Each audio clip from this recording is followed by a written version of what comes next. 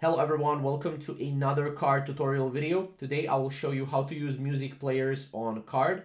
Now these are very simple way how to use music players. So just go here, we are on the blank page and go to audio, and here as you can see you can embed a music player. Yes, you can actually go and you can embed a music player like this: Bandcamp, Google Drive, SoundCloud.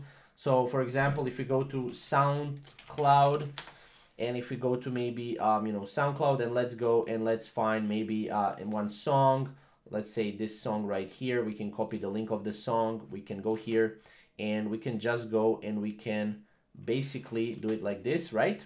And then as you can see, this is basically the the song, right? Obviously we deleted, so when we paste the code, we basically deleted everything until the question mark and question mark as well, and then we just paste it right here. So once we're done with that, we can go here, we can obviously save this and publish this. I don't have an account, but once you publish this, you will be able to see that this is a real working music player.